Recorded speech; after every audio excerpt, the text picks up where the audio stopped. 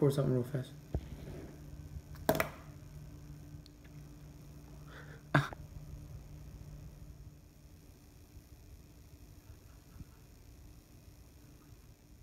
What up, dog? Did I tell you that my sister's trying to clear? I'm not even kidding. It's that bad. Shout out to all the pair. Welcome to Crosby High School's AP Calculus class. Today, we're going to be talking about slope fields. A slope field is basically where you draw a whole bunch of small little slopes to get a general idea of what the original graph looks like. Slope fields allow you to find out what an original equation may look like when they may be difficult to integrate. To do a slope field, you need an equation that tells you the slope. The derivative tells you the slope. The equation for a derivative is the differential equation. Our differential equation is derivative of y with respect to x equals 2x. To create a slope field, you plug individual points into the differential equation and graph the resulting slopes on those points.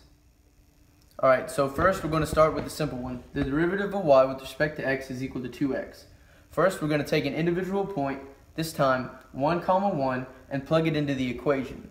So since there's no y's, we're only going to plug the x coordinate 1 in. So we'll have 2 times 1, which equals 2. So that means that the slope at our point 1, 1 will be 2. So you're going to draw a little line with a slope of 2.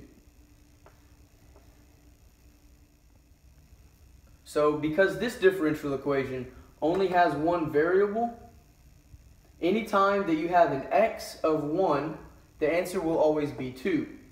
Anytime you have an x of 2, then the slope will always be 4. The y coordinate doesn't really matter, which means that any point along x equals 1 will have a slope of 2. So you can go through and draw slopes of 2 on all points where x is equal to 1, just like this. To finish the slope field, plug in the points and graph the corresponding slopes. Alright, so now we're going to finish drawing our slope field. We're going to plug one point from each of the x's in. For negative 4, we'll plug it in right here.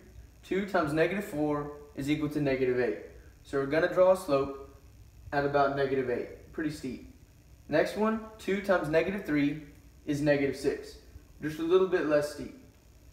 Next is 2 times negative 2, which is a negative 4 slope. Next, we have 2 times negative 1, which is a negative 2 slope. And then we have 2 times 0, which is 0, which is a 0 slope right here. Next, we've already done 1. Now we're going to go to 2. 2 times 2 is equal to 4. Now we have 2 times 3, which is equal to 6. So we have a slope of 6. Now we have the point 0, 4. So we'll plug 4 in. 2 times 4 is equal to 8. So we'll have a slope of 8. Yeah. With this graph, we can see the general shape of the original equation. Okay. From this slope field, we can tell that the original graph was a parabola.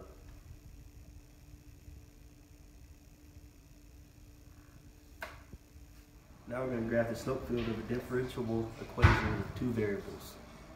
Alright, so now we're going to create a slope field with the differential equation with two variables, which means that when we plug it in, we have two variables to plug into, not just one. Let's use the same point, 1, 1. So we have 1 for the y, 1 for the x.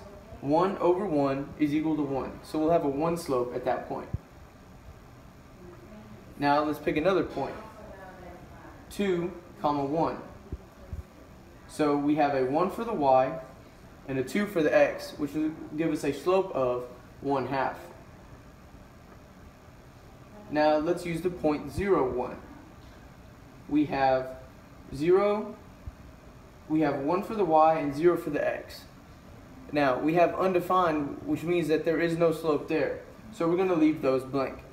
Now let's move on to negative 1, 1, which means that we have a y of 1 and an x of negative 1, which will give us a slope at this point of negative 1. Repeat the same process for all of the points. Alright, so we see here that at y equals 0, our differential equation will always equal 0, because 0 divided by any number is equal to 0, which means that on the graph, you can find where the 0 slopes are. Because at y is equal to 0, the differential equation always equals 0, the slope is always equal to 0 at these points, which means that you can draw in a 0 slope at all these points. This is the finished slope field for the differentiable equation y over x. Now let's go over the homework. You have 723 problems. Have fun. Yeah. Bloopers. Good at slope fields you think you are. Ready are you? What know you of ready? So you think you can't do slope fields? I find your lack of faith disturbing.